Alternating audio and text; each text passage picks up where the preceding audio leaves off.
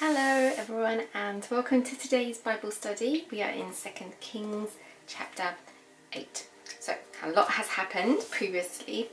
Elisha prophesied the end of the famine in Samaria and Jeroham's right hand man didn't believe it. So Elisha told him, okay, well you're going to see, but you're just not going to get the benefit of it then.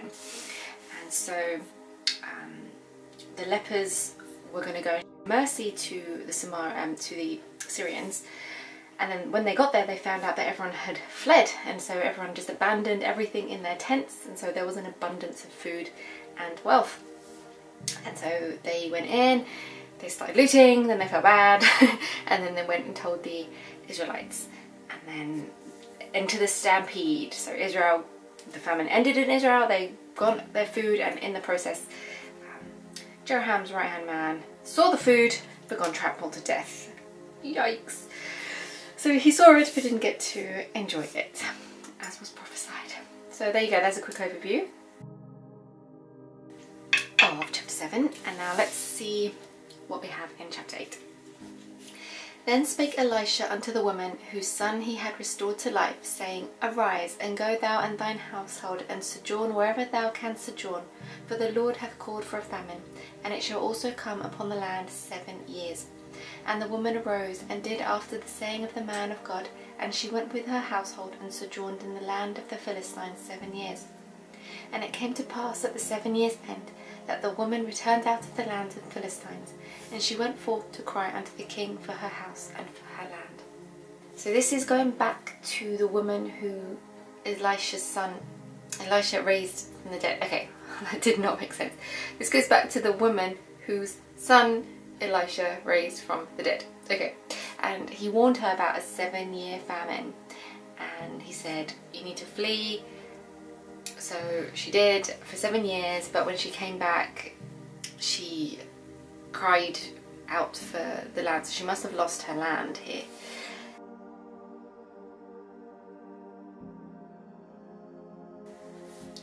Okay. And the king talked with Gehazi, the servant of the man of God, saying, Tell me, I pray thee, all the great things that Elisha hath done. And it came to pass, as he was telling the king how he had restored a dead body to life, that behold, the woman whose son he had restored to life cried to the king for her house and for her land. And Gehazi said, My lord, O king, this is the woman, and this is her son, whom Elisha restored to life. And when the king asked the woman, she told him.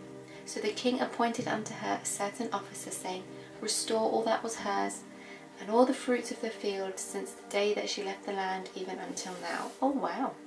So the king of Israel had asked Gehazi to tell him all the great things about Elisha. Now up to this point he wasn't too fond of Elisha. In chapter 6 he was blaming Elisha for the famine when it wasn't Elisha's fault, but he was really mad at him and he wanted to hunt him down and kill him. And now we've got a complete change of heart, and he wants to know, okay, tell me all the great things that Elisha's done. And at that perfect divine timing, the woman who lost everything was about to come into the king, and so Gehazi was able to tell the king about this very woman whose son was restored back to life from Elisha. So divine timing here.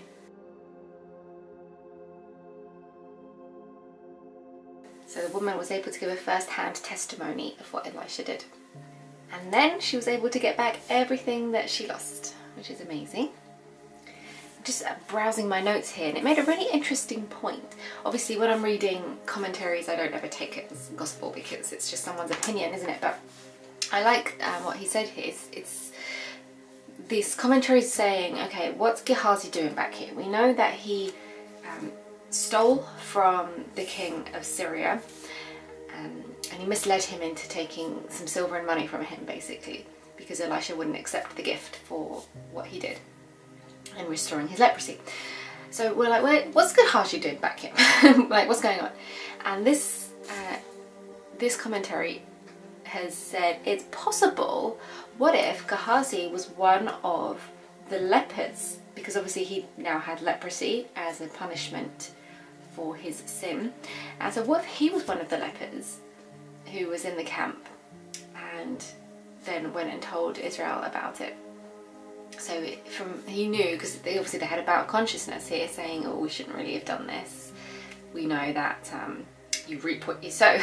And maybe he stopped and thought, oh, actually, I know firsthand what happens when you do things that you shouldn't do. So it's possible. We don't know for sure, obviously, so I wouldn't like to say, but it's an interesting idea that that would make sense, right? And again, that would be God's divine working, because they were enjoying the looting before they had a change of heart, saying, oh no, we shouldn't really do this. Just thought I'd add that in there as a possible theory. And Elisha came to Damascus, and Ben-Hadad the king of Syria was sick, and it was told him, saying, the man of God is come hither. And the king said unto Hazael, take a present in thine hand, and go meet the man of God, and inquire of the Lord by him, saying, shall I recover of this disease? He's gone to visit the king of Syria now. By the way, I have noticed in previous ones, I sometimes use Aram and sometimes use Syria, and I think that might get confusing. They are the same. Sometimes I say Aram because my commentary uses the CSB version, which uses Aram or Aramaeans, and the KJV uses Syria. But it is the same. It's the same thing. So if you ever get confused, I apologise. I'll try and be consistent, but it does mean the same.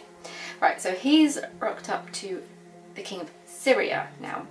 And then we know that they are old enemies of Israel. So let's just make a note of that.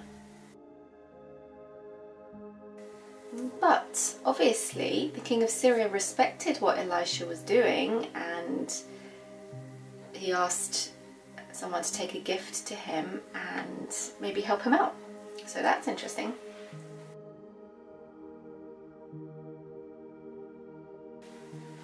So Hazael went to meet him and took a present with him, even of every good thing of Damascus, 40 camels' burden, and came and stood before him and said, thy son Ben-Hadad, king of Syria, hath sent me to thee, saying, shall I recover of this disease? And Elisha said unto him, go say unto him, thou mayest certainly recover, howbeit the Lord hath shown me that he shall surely die. Ooh. And he settled his countenance steadfastly until he was ashamed, and the man of God wept. And Hazael said, why weepest thou? Why weepest my lord?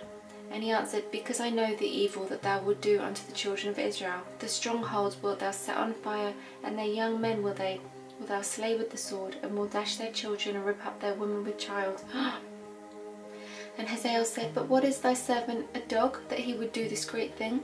And Elisha answered, the Lord hath showed me that thou shalt be king over Syria. And he departed from Elisha, and came to his master, who said to him, what said Elisha to thee? And he answered, he told me that thou shouldst surely recover. And it came to pass on the morrow that he took a thick cloth, dipped it in water, and spread it on his face, so that he died. And Hazael reigned in his stead.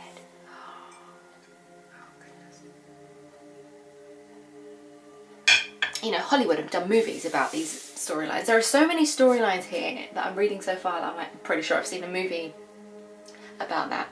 It's like they're mocking it almost, isn't it? But it's crazy. Right, oh, okay, so much happened here. So Elisha's answer seems confusing, because it says, yeah, you're going to recover, but you're going to die. And obviously, as we just read, we know why. But it was revealed because he started crying about what would happen. So...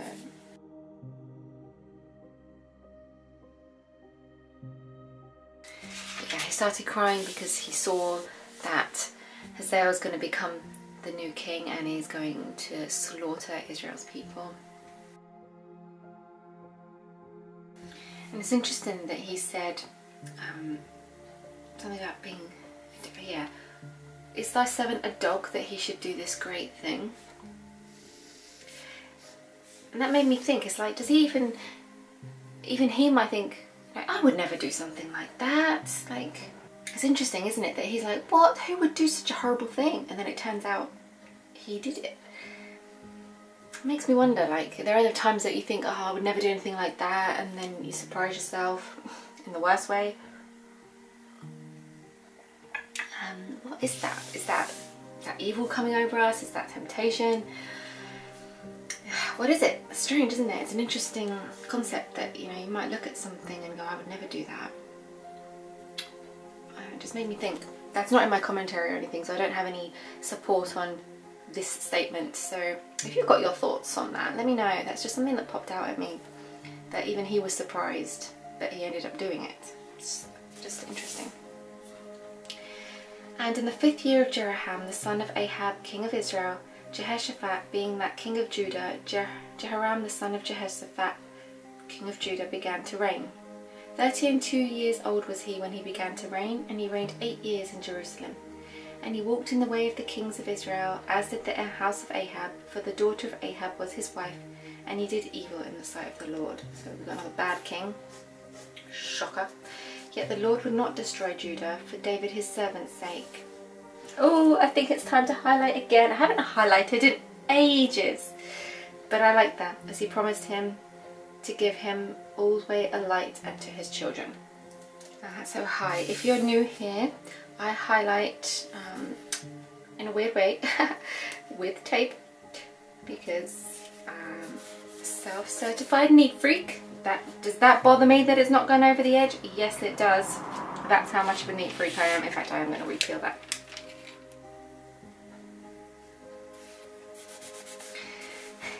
So yeah, that's the reason why you probably don't see me highlighting often, because I save it for real important quotes that stand out.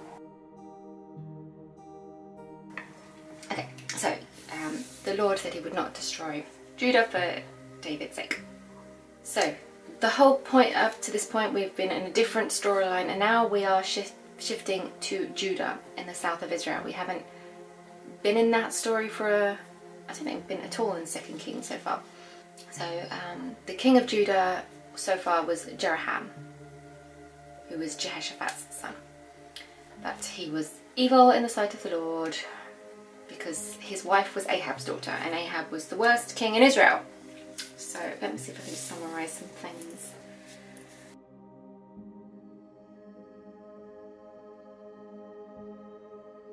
So now, unfortunately, we've got Ahab's legacy going not just through Israel, but now it's going through Judah as well. But fortunately, God's faithfulness is going to save Judah, even though they are going down the wrong path. And obviously God has made a promise to David and to always have a king rule on his throne forever, and that forever will be with Jesus soon. In his days Edom revolted from under the hand of Judah and made a king over themselves. So Joram went over to Zer and all the chariots with him, and he rose by night and smote the Edomites which compassed him about, and the captains of the chariots, and the people fled into their tents. So Jeroham is now having to deal with Edom's revolt. So Edom has been reigning for 8 years, but he couldn't get them under control. And the rest of the acts of Joram and all that he did, are they not written in the book of the Chronicles of the kings of Judah? And Joram slept with his fathers and was buried with his fathers in the city of David, and Ahaziah his son reigned in his stead. In the 12th year of Joram the son of Ahab king of Israel did Ahaziah the son of Jeroham king of Judah begin to reign. 22 years old were Ahaziah, very young, and he began to reign, and he reigned 1 year in Jerusalem, and his mother's name was Athaliah, that's a nice name, the daughter of Omri king of Israel. And he walked in the way of the house of Ahab, and did evil in the sight of the Lord, as did the house of Ahab, for he was a son-in-law of the house of Ahab. And he went with Joram the son of Ahab to the war against Hazael king of Syria in Ramoth Gilead, and the Syrians wounded Joram. And King Joram went back to be healed in Jezreel of the wounds which the Syrians had given him at Ramah, when he fought against Hazael king of Syria. And Ahaziah the son of Jeroham king of Judah went down to see Joram the son of Ahab in Jezreel, because he was sick. Right, so Jeroham then was succeeded by his son Ahaziah, but he was just as bad, unfortunately. But he came under the influence of Athaliah, and although Athaliah has a nice name, she is Ahab's daughter, so nice name, not such a nice person. And so Ahaziah joined with Joram, who was the king of the north, they joined together to fight against King Hazael of Syria. But Joram was wounded and went to Jezreel, and then Ahaziah went to visit him. Right, so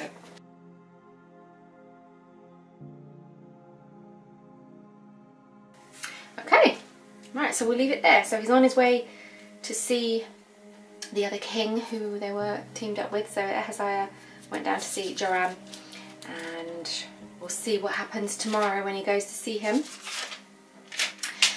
So yeah, interesting chapter. So a lot happened. We've gone through like quite a few years in one chapter. Things move quickly, and a lot of evil still around, unfortunately.